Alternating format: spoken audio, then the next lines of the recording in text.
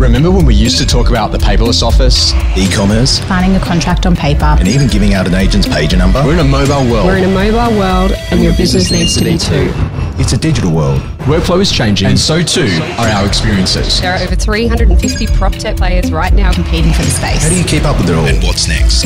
Welcome to Founders, a new podcast with Josh Phegan on the future of workflow in real estate.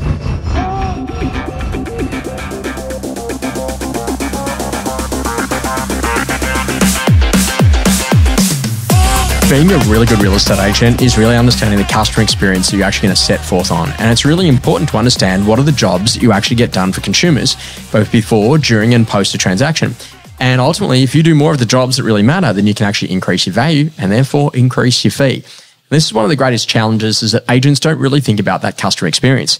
Once that sold stick is actually applied, we're kind of out of there. And to be honest, it's kind of like, see you next time, rather than actually really thinking about what we can do to make it a pleasurable experience. And I always say, imagine if the commission was not payable until ultimately the buyer had lived in the property for a year. How good would you go with your after-sales service to actually set them up to be a future seller for you as a real estate agent?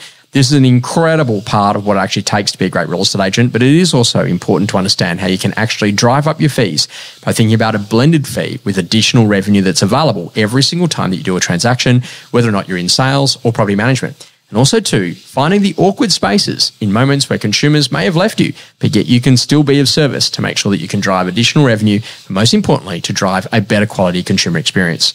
We've got Sean joining us from Connect Now. Sean, this is a great topic. I know that we're going to have a ton of fun with this.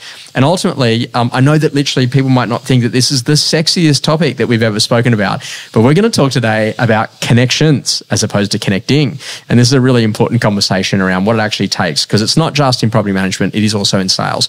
Talk to us a little about Connect Now. What do you guys do, and how do you actually help the modern real estate agent, but most importantly, the end consumer? Hey, Josh, thanks for having us along. That was a great opening, by the way. I worked all night on that. So Connect Now, we're a home moving connection services, hooking up the utilities for home movers that move from one property to the next. Now, as you said, it may not be regarded as the most sexiest, but the value that it brings in both monetary, but brand and experience and customer experience overall is outstanding. So what I wanted to do today is perhaps challenge the audience to thinking about home connections, the opportunity, how they can maximize that, and think differently. It's interesting because you guys have been a pioneer in the space. And when you say pioneer, tell us a little bit, what makes you a pioneer? Well, I guess when we first started just over 21 years ago, there was only a couple of us in the space.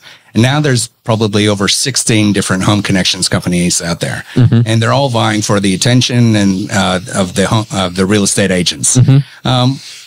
We have been in the fortunate position of having a long-standing loyal crowd for a long time. But it's still challenging to get in front of new business and really position ourselves differently from each other. And I think the big conversation is about like really actually understanding where you can add some substantial value.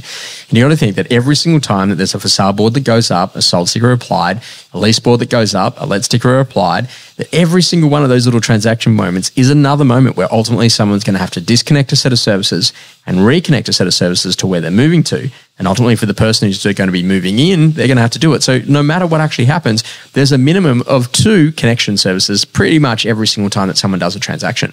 Absolutely. And somebody who has moved 14 times in the last 17 years, I can tell you, I've only used a connection service like ours in the last 3. Wow. Yeah, like 1 in 3 people know a service like us actually exists.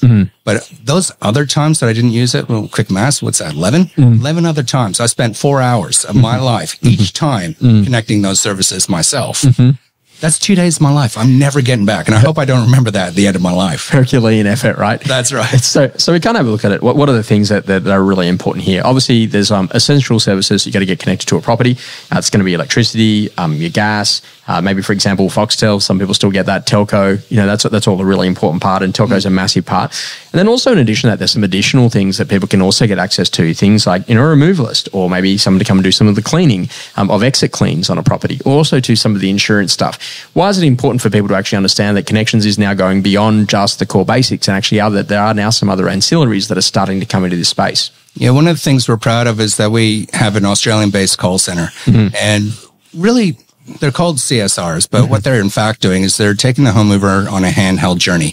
Tell us about your lifestyle. Tell us about what you need. So the services that we offer is really in line to basically demand what our customers have been telling us and asking us about for many years. And that's why we've been able to expand our service along with trusted partners and brands that people know and respect. It's kind of an interesting part. Like, I bought a property and I was in that position. I got to settlement day and I'm moving in, pretty excited. And I go there and I'm like, hey guys, pick up the key. And then they go, okay, cool. And by the way, here's contact details for a great removalist. I'm like, no, it's a good idea. Too late. But poor timing on execution, right? Yeah. So everything in life is about actually understanding what are the trigger points for when the customer's going to need that next. And so really thinking about it to make it a really good quality and pleasurable customer experience. So, that's kind of an interesting part around what it is that you do. Recently, I went to a hotel somewhere and I can't remember it, but I do know that what they did really well is they actually took the credit card details up front, and I didn't have to give them any more credit card details when I got there. So there was none of that friction at the front counter. Turned up there, we go straight in, there's the room, everything's done, you're organized. They got the dietary requirements up front, and I didn't have to tell them about dietary requirements at all for the rest of the 2-day stay. And this is an interesting part around what actually is that customer experience is all about, is about ironing out awkward customer moments. And could you imagine it moving into your property and the gas didn't get connected, or maybe you didn't have internet for like the first week and you had to try to get it off 1 bar of 4G? Like, you start thinking differently that really success has got to look like people actually moving into the property and living there for a long period of time. Talk to us about the ideal trigger point in both the lettings or the property management world and the sales world, about where these types of services fall into play to actually make it an easy conversation. Yeah. Some of our most successful partners out there in the property management world, they're positioning Connect Now right in the open home. So they have flyers there and they're talking about their added service, what else they can do for the home mover that's going to be successful in this property and what that experience looks like. So bringing people along that journey. So it gets people thinking about their real estate as an elevated service rather than just a transactional, here's the home, check it out, hope you like it, put in an application. But really the trigger for us is around the lease agreement. So when they're filling that out, you'll see a lot of connection boxes there, gaining consent. Would you like help with your home moving connection service? Most recently, we've been also integrating with CRM services that just automates all that for us. So depending on which way, we work with all our partners in a variety of different ways that best suit them. That will determine how it hits our call center, in which case we'll pick it up and we'll get on the phone with the home mover, usually within an hour or two of receiving the request. So it's an interesting conversation because this is about saying, hey, look, what I'd do is I'd love to get everything organized from a connections point of view. Would you like me to do that for you? Once you've got that express permission, you're then going in and you're going into the agent portal. You're entering in like 6 pieces of data or information about that particular client. And then literally as soon as you press that submit button or that okay button, then all of a sudden an Australian call center is literally going to jump on the phone and get on and say, hey, Sean, it's Josh. Thought I'd give you a quick call. We've just got advice from Billy that you're in a position that you've just got a new property. Congratulations. That's super exciting. I want to make sure I get everything organized for you. Did you need getting electricity? Excellent.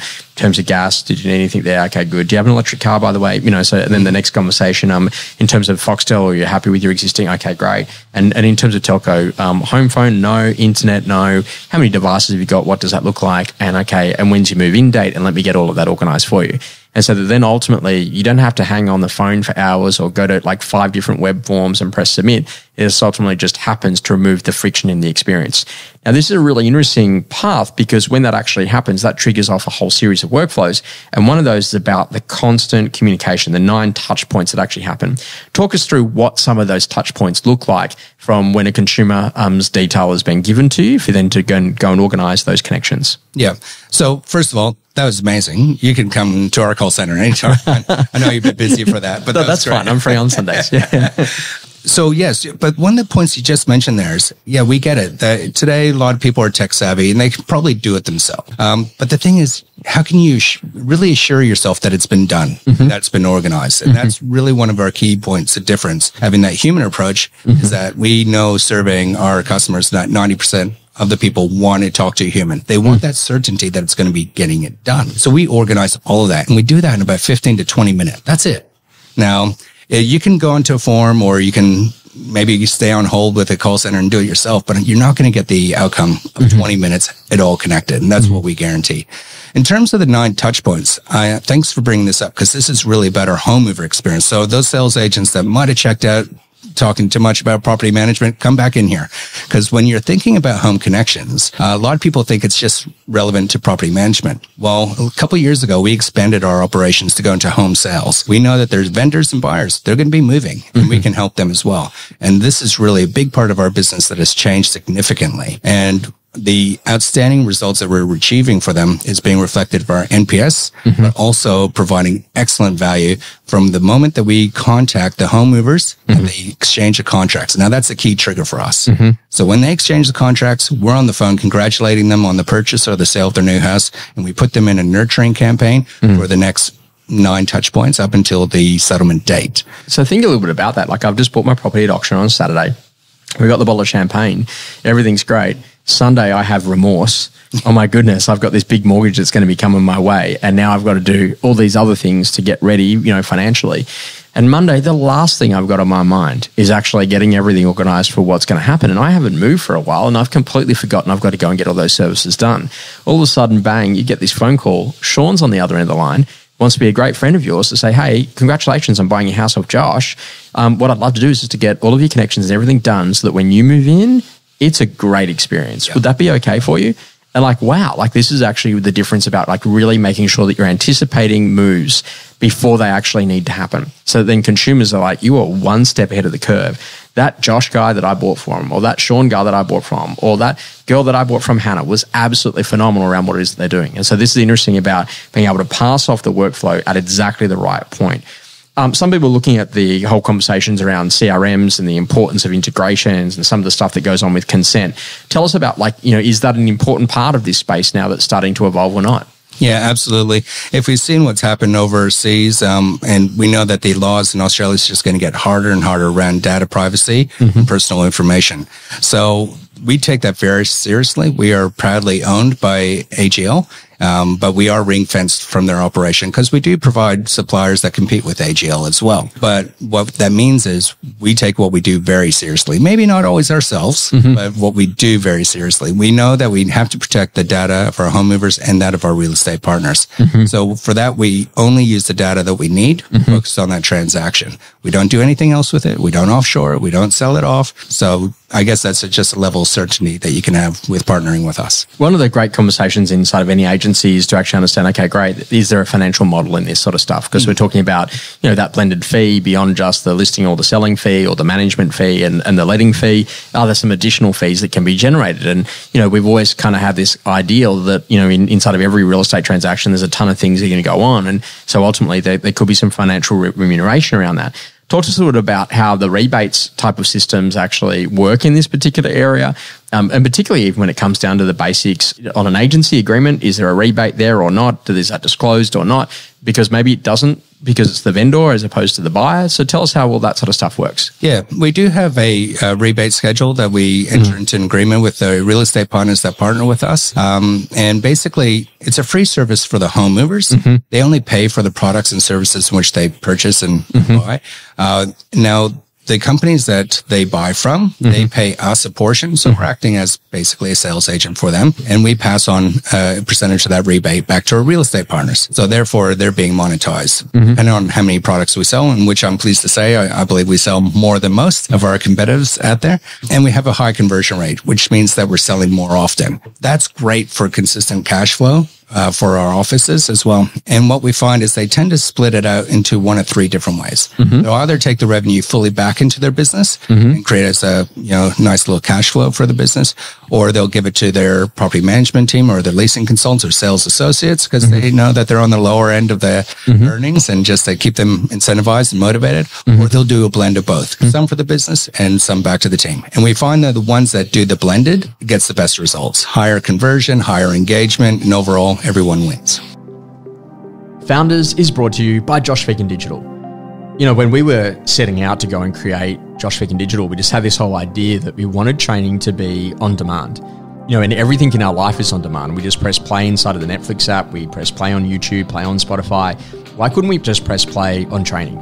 And what we decided is we want to be like super relevant to real estate agents so that in under a couple of minutes each day, if you wanted to, you could upskill and you could grow in new ways.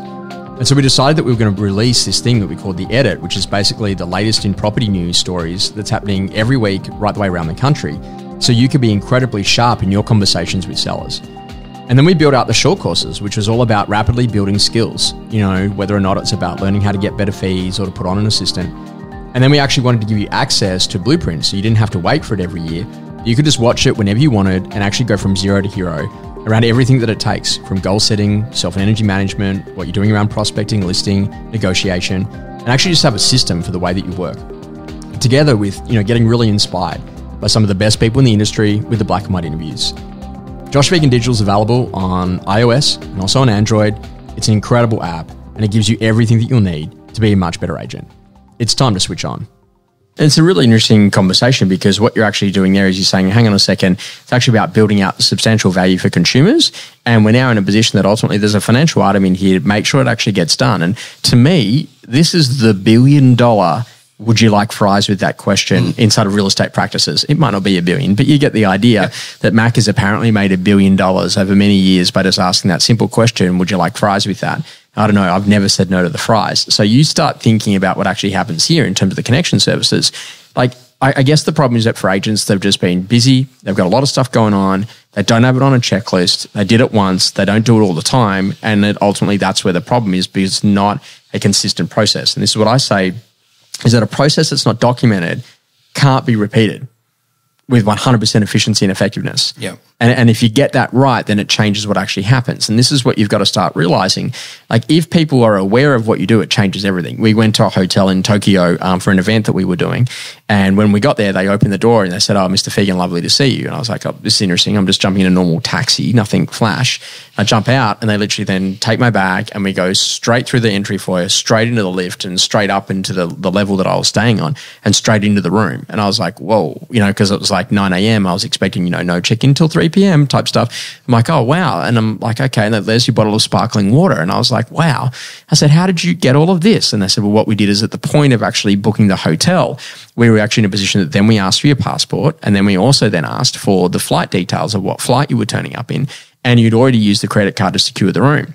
So as far as we're concerned, we know when you're turning up, you're going to arrive in Tokyo Airport at this time. It's going to take 40 minutes to get through customs, about an hour to then literally catch a taxi from there because you refused the hotel car, all the way back here. So we're looking for a slightly balding male to be turning up somewhere between this time and this time. And all of a sudden, I've jumped out of the car and they've done photo recognition based off the passport detail that I'd given them prior.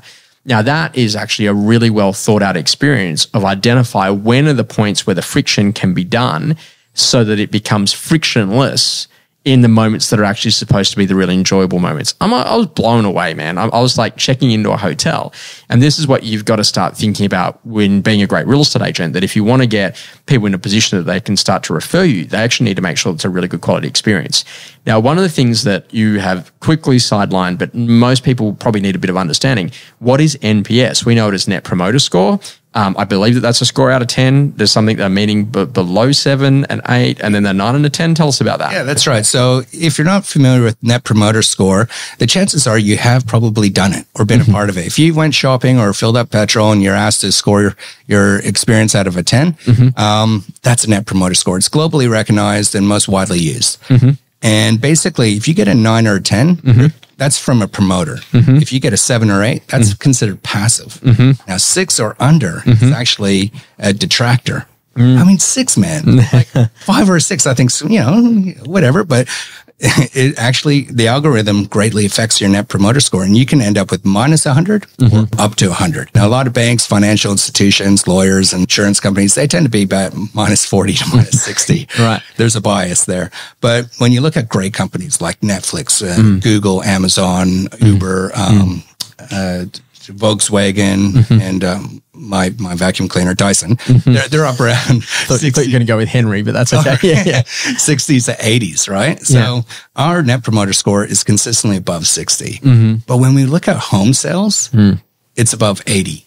And when we look at our business partners, so the people that work with us, that's above 80. So this is rainbow unicorn status. Like 0 is good, 50 is great, 70 is world class. But when you're hitting 80s, that's telling you that your customers love working with you. Now, with the homeowners, I want to say this for the sales agents out there. A lot of our sales agents are starting to use us, not for the monetary value. That's a couple $100 for a sale. I mean, it pales in comparison. The sales associates love it. But what they're using it for is, while we're asking people to score us at 1 to 10, we'll actually ask them, would you like to leave a comment based on your experience? And what people are telling us, not about our service, but the service they had at the open home or in the agency, or who dropped off the keys or who forgot, or what the post-settlement experience was like. Now we're getting that information. We're going back to our partners and we're telling them, hey, these people had a great experience. These people did not. You might want to reach out to these ones and get on the front foot before they start talking around the barbecue with their friends and family. And the ones that did, well, how good it would be to go to your future listing appointment with a pre-qualified testimonial that you can reach out and say, hey, you already know they scored you a 10. They referenced you and what a great experience you had. Why not reach out to them and say, if I have a future listing appointment, is it okay if I give them your name? That's done. So we have those insights that we can share with our partners as well. I think this is the big conversation for a lot of people is that, like there's we've heard a lot of people refer to that conversation that real estate agents are the least trusted. And I don't overly agree. I think that ultimately they're probably the least trusted because there was actually someone who had more money who paid more than what you could pay, right? And so that's why you're upset. It's not necessarily the agent didn't give you fair and equitable right to purchase it. You're just upset that the market's performing differently to where your expectations are. And I think that like there's that, but then there's clearly agents who just have not thought through customer experience. And I'm like looking at, okay, great. So what am I going to need to get done? And this is the most important part around what it is that you can do, where you can start to iron out those inconsistencies and just get that stuff nailed. When you go and have a quick look at it, whilst it might not be sexy, if it's done really well, it's a high level of excellence. Yeah. And that's what I think a lot about, right? Yeah. A lot of our principals, they've come to understand the importance that we play in their business.